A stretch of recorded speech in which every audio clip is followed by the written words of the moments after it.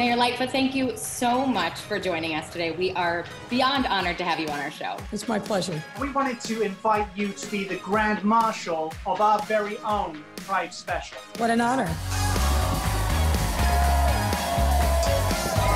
Happy Pride! Well, I'm happy to be here with you, and Pride obviously means a lot to me and my family.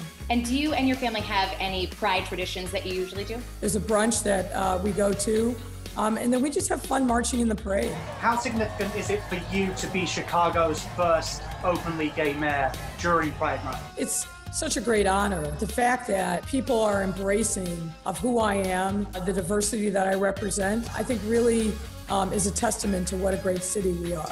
And moving into what our show as a whole is about, how have you been supporting Chicago restaurants during these unprecedented times? Well, if you could see my whole physique, you would know how I've been supporting them, because I've been eating a lot. I have definitely gained hopefully not the whole 19, but look, our restaurant community is an incredibly important part of the cultural life of our city. That's why I've been fighting so hard to get them reopened. And our neighborhood restaurants, they are owned by people who live in the neighborhoods, who hire from the neighborhoods, and they're critically important. And I know this has been a very difficult time for them. So I'm just urging everyone, your favorite joint, whatever it is, whatever the food, go there, support them, tell them you've missed them, and eat there regularly, because they are so important to our neighborhoods. Do you have a particular favorite restaurant in Chicago that you go to that your family loves? We really like Mexican food, so there's a little taqueria called Moran's. I call, they know it's me. When I go and pick it up, the order's ready. I love those folks. They're family-owned restaurant. We also love a place called Cafe Con Leche, also in the neighborhood on Milwaukee Avenue. The owner owns a bunch of restaurants. Across the street is a great Italian place called Saba. And then, of course, because I live in Logan Square, I got to give a shout out to Lula's and to Longman and Eagle. They're all great places. Many of those places are Chicago's best alums. As I said, I like to eat. Is there a favorite meal that you gravitate towards when you need some comfort? If I'm going out for a really authentic Mexican, I love enchiladas suizas. In Italian, I'm a big meatball fan. So I love veal meatballs with a little bit of cheese and breadcrumbs, and throw in a little bit of spinach. That's good eating. And since we're talking food, I want to move into the lightning round, or what we're today going to call the Lightfoot round.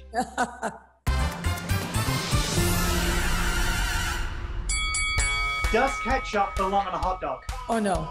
No. That's a total violation.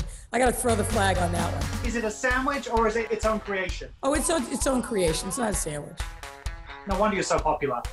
Deep dish or thin crust? I like a little of both. I'm thinking right now, as soon as you said it, with a Illuminati's, with sausage, a little mushroom.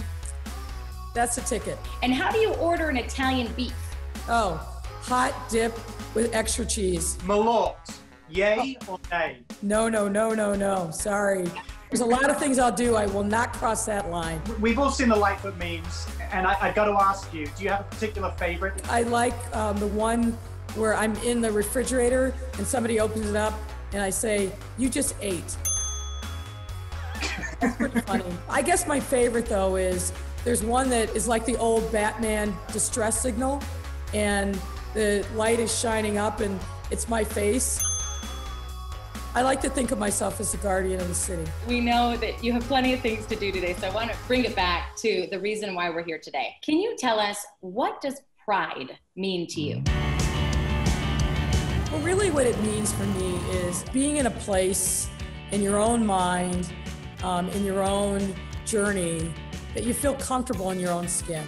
And that manifests itself in different ways for different people.